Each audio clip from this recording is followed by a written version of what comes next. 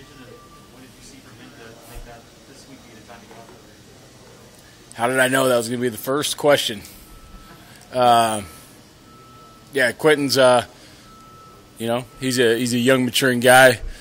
He's starting to do things the right way, off the field, on the field.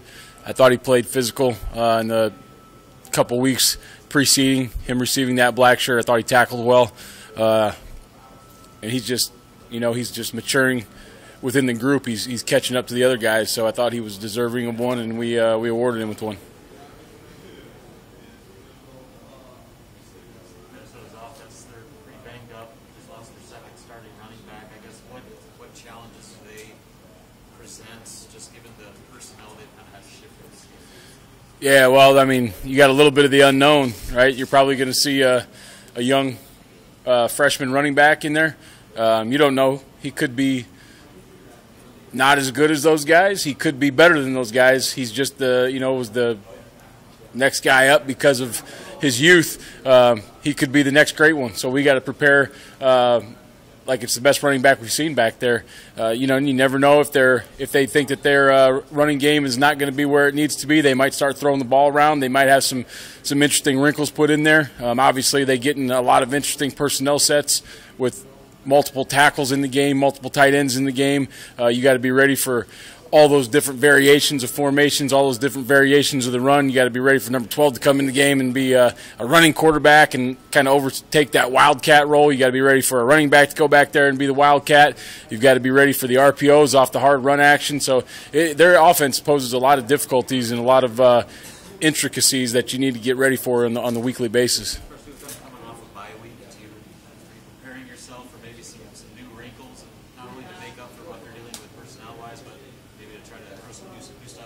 Yeah, I mean, obviously you don't know what they're going to do.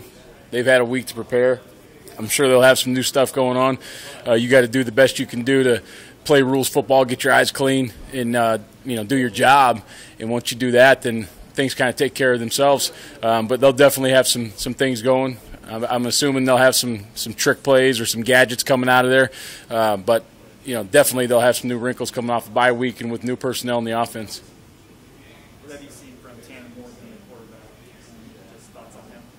Yeah, so, I mean, obviously we've seen him a lot over the last couple of years. He's a guy that's matured within the offense. I think he knows the offense as well as probably anybody in the program or that they've ever had, being his third year as a starter. I think he's got control of the offense. I think he does a good job with the football. You've seen him push the ball down the field a little bit more this year than he has in the past. Willing runner. He's not really their quarterback run guy, but he definitely will take off on a scramble. He will pull the ball and go. But I think he's just got an overall good command of what they're trying to get done on offense. When you have a secondary as deep and experienced as you guys have, what does that allow you guys to do as opposed to if you had a younger group? I mean, these are fifth, sixth-year guys. Is there a shorthand that you guys are able to kind of go with at this point in the year? A shorthand? Just in terms of communication that maybe you don't have to, like a nod would do it as opposed to calling something out. Oh, I mean, I think those guys are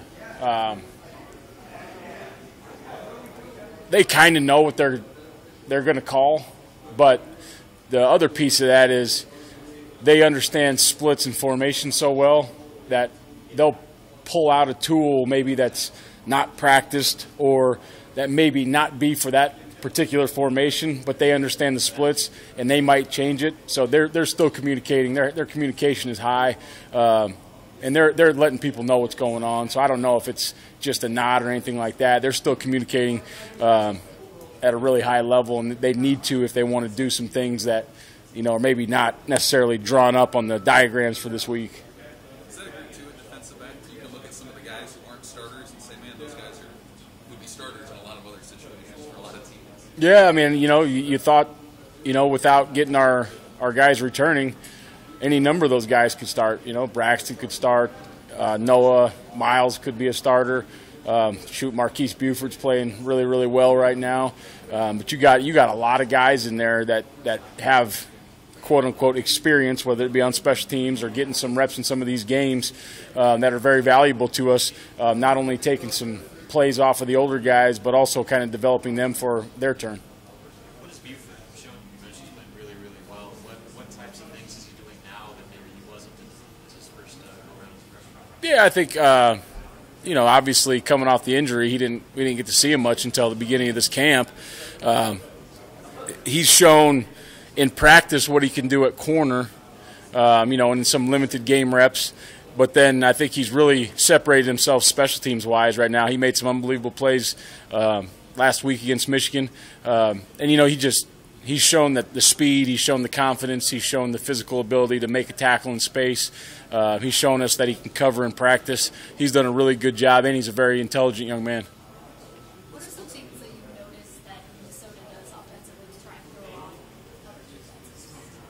Well, like we talked about, I think they're going to put an extra tackle in the game, 2 extra tackles in the game. They're going to make some of the same formations with different bodies. They're going to have a dead receiver. They're going to have live receivers. They're going to have some unbalanced.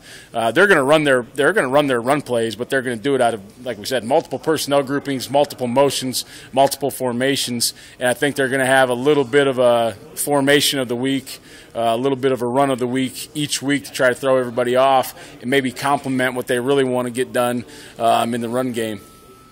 What do you tell your players? Because I think that Minnesota ranks second in the conference in time of possession. They like to hold the ball on offense. Just what do you, going into a week when you know an offense is going to kind of hold the ball, what do you tell your players? Yeah, when an offense is going to try to hold on to the football, every play is that much more important. Not that they're all not important every play. Some of these offenses, no matter what happens, if they get 1 first down, it's probably not going to take a ton of time off the clock. With a team like this or any team that's trying to hold the football, every play is so important, and we need to minimize what they gain on first down and second down so you can get them into a third down situation. These teams that get real big and can run the ball, they thrive in 3rd and 1 and 3rd and 2. You need to keep them out of those situations and time off the clock. If we can get them to a 3 and out or a 6 and out, that gives our offense another shot to have the ball in their hands. What's the next step in the evolution of this defense with 5 regular season games left? The next step is just we need to play better, error-free.